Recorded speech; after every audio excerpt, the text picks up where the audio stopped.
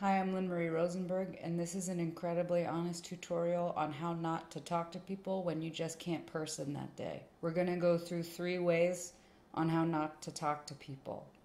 The first way on how not to talk to people is to wait outside your door while your neighbors are in the hall so that you don't have to talk to them. This is not necessarily a commentary on any of the people you don't want to talk to, it's just that you can't talk to someone today. So you have to wait at the door to make sure they're not there. Okay, we're all clear.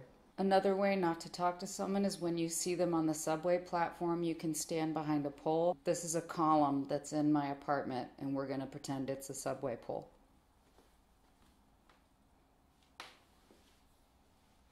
And so you just stand here and you don't go on the other side of the pole so that they don't see you.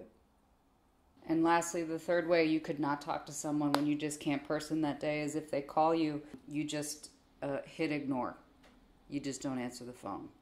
And then, you talk to them later, because you could talk to them later. It's just that right now you can't talk to anybody. I hope that was really helpful.